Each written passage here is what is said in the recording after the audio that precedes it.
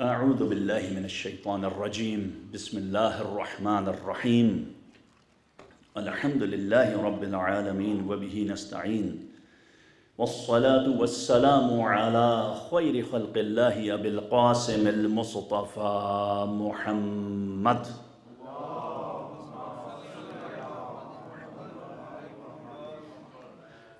وعلى أهل بيته الطيبين الطاهرين المعصومين أما بعد فقد قال الله سبحانه وتعالى في كتابه الكريم أعوذ بالله من الشيطان الرجيم إنما هذه الحياة الدنيا متاع. Please recite a salawat.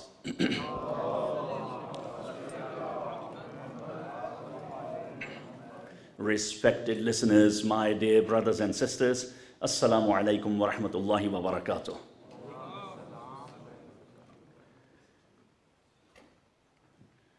Throughout the history, there has been a concept that different civilizations and religions have been fascinated with and captivated by. And that is the concept of an era that would have characteristics, and it would be marked by unprecedented challenges and profound changes. And that era in all religions, in all civilizations, or virtually all civilizations, was known as the end of times. So the Greeks, the Egyptians, the Romans, the Mayans, the Incans, all those civilizations, they talked about it. And of course, then the religions, the Abrahamic faiths, the Judaism talks about it, the Christianity talks about it, and of course, in Islam, the end of times has a special significance. And in Islam, the end of times is called Akhiruz Zaman. And as I said, this is going to be an era marked with challenges, tribulations, tests, and profound changes. Very different and unique sort of era. And it would be difficult to navigate life in that era. Therefore, all prophets talked about it, and more so, our holy prophet, the final messenger of Allah, and after that, the holy Imams talked about the end of times, how we should live life in the end of times, and we need to have a set of rules that can help us navigate those times, because we are definitely living in the end of times. And I'm gonna talk more about what is the end of times and why do we say that we are living in the end of times. This is what I'll talk about in a bit.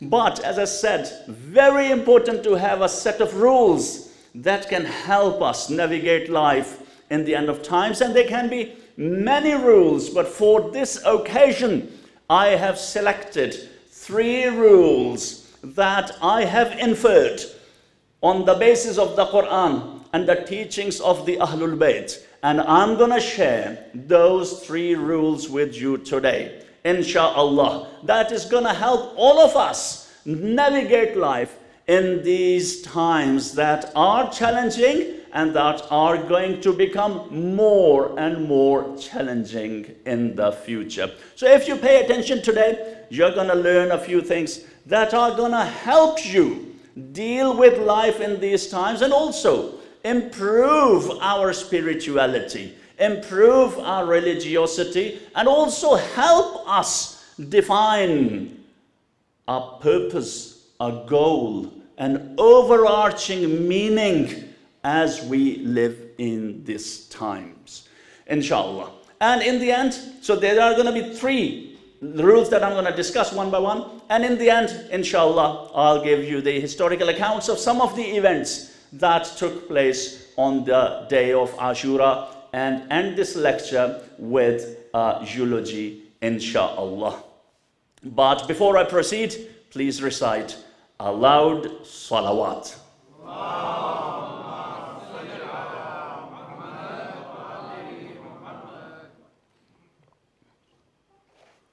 So, I said, end of times, akhiruz zaman. Are we living in the end of times? Because when we hear the term end of times, we start to talk about great wars, famines, and all those things that we have heard about that will happen on earth before the day of judgment or just before the reappearance of our Imam. And we think, okay, that is far into the future. That is not now. So are we really living in the end of times? What is the end of times? So let's take a look at the definition of the end of times. You see, the things that we hear about the end of times in terms of things that will happen just before the reappearance of the Imam, they are about the end of times. The end of times is a long period, a long era. And when did it start? So there are 2 points of view about the end of times. First, the end of times started with the final messenger of Allah coming to this world, because he is the final messenger, our holy Prophet sallallahu alaihi wa alihi, Muhammad Mustafa sallallahu alaihi wa alihi.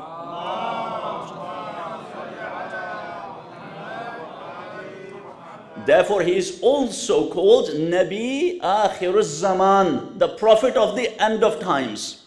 So one point of view is that the end of time started when the Holy Prophet was sent by Allah subhanahu wa ta'ala. And this period will continue until the day of judgment. So that's one point of view. The second point of view is that which is more Shia theological point of view, although the first point of view is also valid.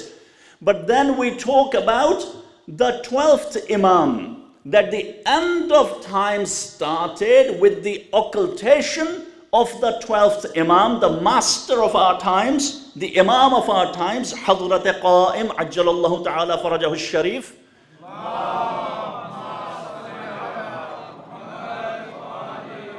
So when the Imam went into the occultation, the end of time started, and it will last until the day of judgment. When the time comes to an end, well, that's a philosophical discussion when the time started and when it will end. But when, let's say, this world, our life will come to an end, the life of this world. So these are the 2 points of view. So therefore, we are definitely living in the end of times. How long this is going to last, we don't know. We don't know. The end of times is, we say for simplicity's sake, that this period will come to an end. When the final Messiah reappears, then this period will come to an end. How long will this last? We don't know. 2,000 years? 5,000 years? 10,000 years?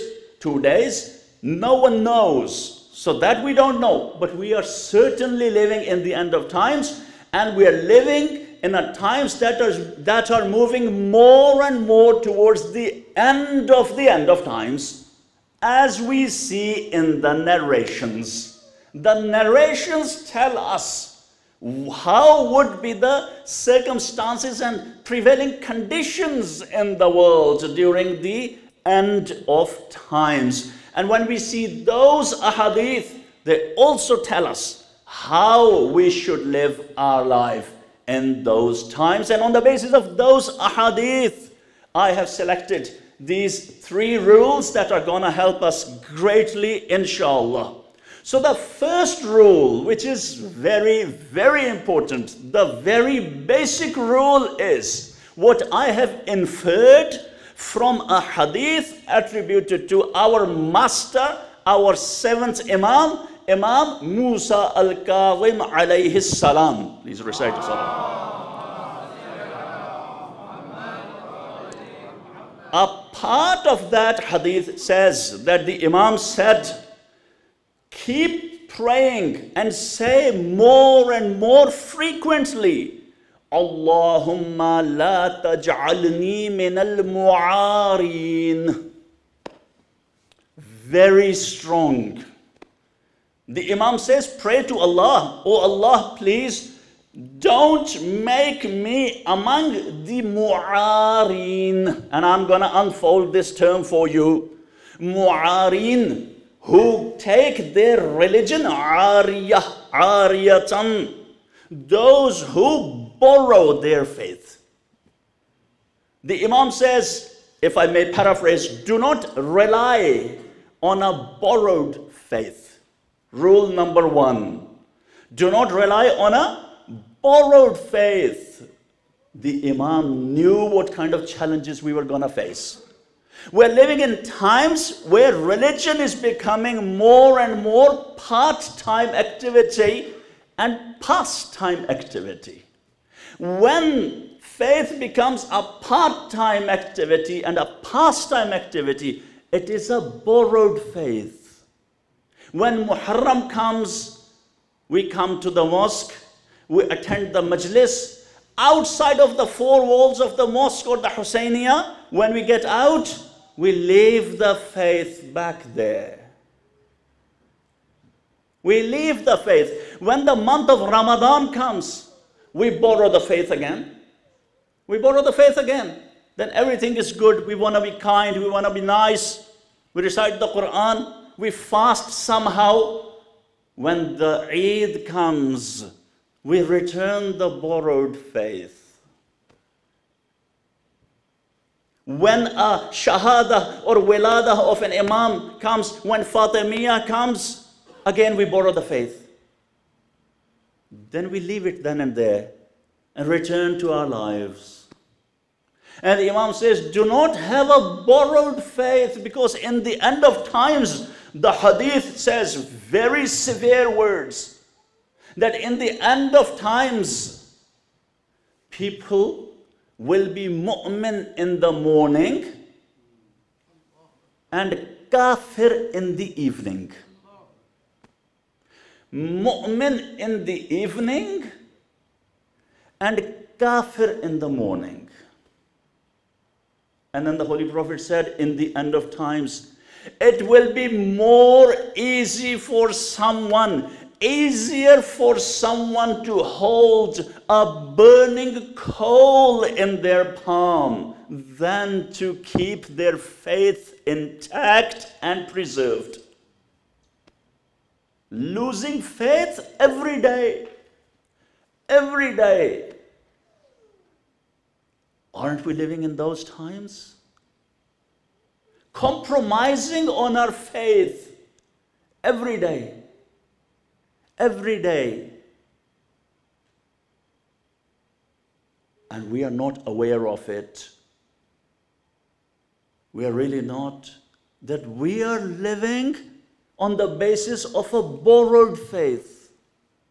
So how can this borrowed faith be turned into a permanently owned faith?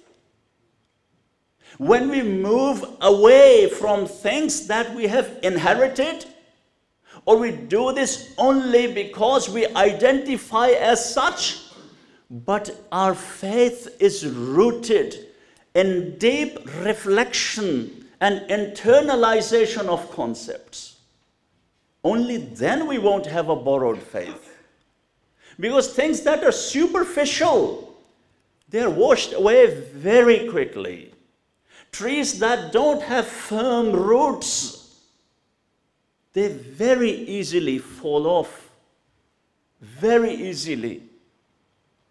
We need to work on our faith. No ariyatan, not min al-mu'arin. Own the faith. Keep the faith, and it's not going to be easy. In these times when we are bombarded with all sorts of ideologies, all sorts of thoughts, all sorts of questions, all sorts of things that are being whispered into our chests, around our hearts, in the form of all those thoughts and ideas that those shayateen al-ins, the Satans, the devils among the human beings, are spreading and propagating and attacking our youth, our children, our older brothers and sisters, you and me, creating doubts, sowing the seeds of doubts into the land of our hearts so that we can give up this faith. Sometimes they want us to leave the Ahlul Bayt. Sometimes they want us to leave our Prophet. We are nothing without our Prophet. We are nothing without our book, the Quran. Sometimes they cast the doubts about the Holy Book. Sometimes they cast doubts about Allah subhanahu wa ta'ala. And if we did not have that firm faith and we had this borrowed faith, just because we have the culture of going to majlis, I'm afraid one day we might fall a victim to those things. And I've seen people, God forbid, I've seen people who were very active members of the communities, very active members, but it was a cultural practice, And as soon as they were bombarded with those ideologies and a little doubt was created in their heart, they left the religion. And it is happening, my brothers and sisters. But I know you love Allah, you love the Quran, you love the Ahlul Bayt, and you do not want to have a borrowed faith. You don't. But just know that we all need to continuously work on our faith. And you know, these majlises are the arena for us to convert that borrowed faith into a permanent faith. No matter how little participation someone does in these majlises, we have started to take these majlises for granted. Believe me that there are people, and I know some people personally, who had a borrowed faith. They had a borrowed faith and they were on the verge of losing that borrowed faith. And they even committed sins. But one thing they never stopped. And that was to attend the majlis of Hussein on the day of Ashura. 1 day a year. Just 1 day a year. And Hussein pulled them back. They had borrowed this faith for 1 day, but the power of Hussein, just because they never stopped going to the majlis of Hussein, 1 day a year, Imam Hussein alayhi salam pulled them back, because he has that power, the power of love, the power of affection, the power of compassion. So never stop coming to these majlises, my brothers and sisters. And on top of that, work to get that iman that is not borrowed. Because Allah subhanahu wa ta'ala in Surah Al-Baqarah, verse number 4, tells us that what kind of iman Allah wants us to have. Allah does not want us to become merely mu'min. Allah subhanahu wa ta'ala does not want us to become merely mu'min. Otherwise, he wouldn't have said in verse number 4 of Surah Al-Baqarah, talking about those who have yu'minuna bil ghaib, those people who are muttaqeen, who get guidance from the Quran, and they believe in ghaib, in the unseen. And then Allah subhanahu wa ta'ala says that they do infaq from the rizq we have given to them. They do charity. They believe in the books we have descended. And then Allah subhanahu wa ta'ala says, وَبِالْآخِرَةِ هُمْ يُوقِنُونَ, not yu'minun. And they believe surely with yaqeen and certainty that akhirah is going to take place, that there is a hereafter. Because iman is precarious. I just told you the hadith. Mu'min in the morning, kafir in the evening. But the one who is muqin, Allah subhanahu wa ta'ala refers to Ibrahim alayhi salam that he was among the muqinin, not mu'minin. The one who is mu'min, he cannot be the leader of the mu'mineen. The one who is muqin, who has yaqeen, he becomes Amirul Mu'mineen and Imamul Muttaqeen, because he has such a yaqeen that he says, لَوْ كُشِفَ الْغِطَاء مَزْدَدْتُ يَقِينًا. If all the veils were removed from before me, my yaqeen wouldn't increase even a bit, because I've reached the maximum level of surety and certainty already. The Amirul Mu'mineen Ali alayhi salam, we are his followers. Yaqeen, my brothers and sisters, yaqeen. And that yaqeen does not come with this inherited faith. It comes with reflection, learning things on a profound level and deeper level. And I have spoken about it a little bit yesterday as well, what we need to do, adhering to the fundamentals. So first rule in the end of times, no borrowed faith, but making the faith permanent.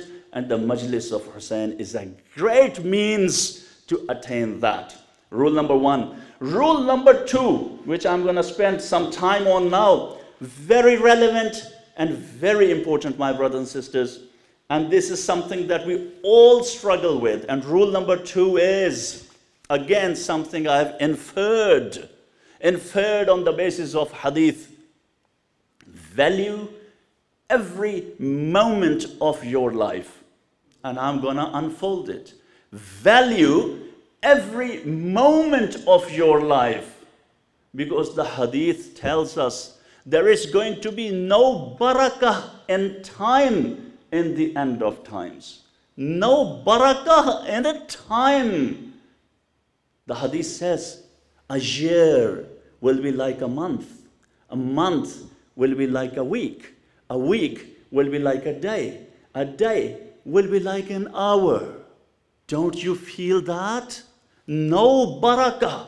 What is barakah? What does barakah mean? Barakah basically means less is more. When less seems more. Meal for one person and 3 people eat it and everybody feels full. We say, what a barakah. That barakah what Allah sends. Like in Dhul Ashirah, the Holy Prophet brought when he invited his relatives, and he brought milk and meat, and it was little meat and little milk, and the whole tribe ate the Quraysh, and it was still there. That is barakah. Less is more. But when there is bi barakati, when it is the antonym of barakah, more looks less. And that is what is happening. In the end of times, the whole life is full of the antonym of barakah. More so time. Time. And you ask your friends nowadays, you ask me, I ask you, ask your colleagues, so how was your day, mate? What have you done today? Very busy. Very busy. So what have you produced today? I don't know. What have you done today? Nothing really tangible, nothing useful, nothing productive. So what have you done? Been very busy doing what? Doing what? And I've seen this happening, this bi barakati.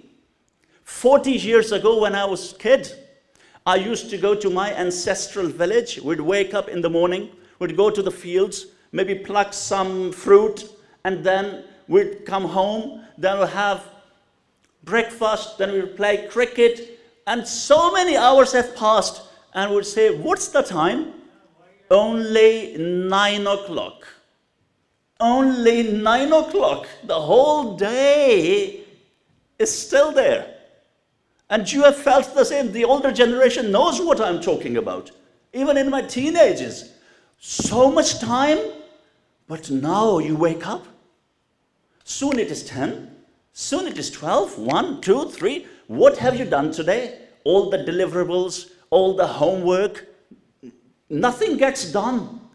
Despite all these tools at our disposal, nothing gets done. So many distractions, so many things happening, So much lack of focus. This is bi barakati in the end of times. This is the lack of barakah in the end of times, my brothers and sisters. And on top of that, we are bored. We are bored. As if we have got a lot of time on our hands. We are finding ways to kill time because we have got a lot of it, right? So much of it, we have to kill it. We are deceiving ourselves. Really? Allah subhanahu wa ta'ala says in the Holy Book, a part of verse number 39 of Surah al-Ghafir. Surah Ghafir, I recited in the opening sermon. Allah subhanahu wa ta'ala says, إِنَّمَا هَذِي الْحَيَاةُ الدُّنْيَا مَتَاعٌ. Indeed, the life of this dunya, this world, is mata', fleeting joys, short-lived enjoyment. And that's what we are running after. Every day, whether it is that 30-second clip, whether it is some video game, whether it is some WhatsApp messages or discussion, we are wasting our life. We're wasting every moment of our life. And life is slipping through our hands. It is slipping through our hands.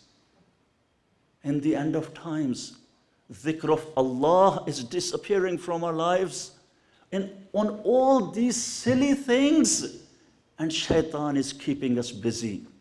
Member of this WhatsApp group, member of that WhatsApp group, sitting with friends, this chat, that chat, getting involved in religious discussions, thinking that we are doing the work of God, but we are playing into the hands of shaitan.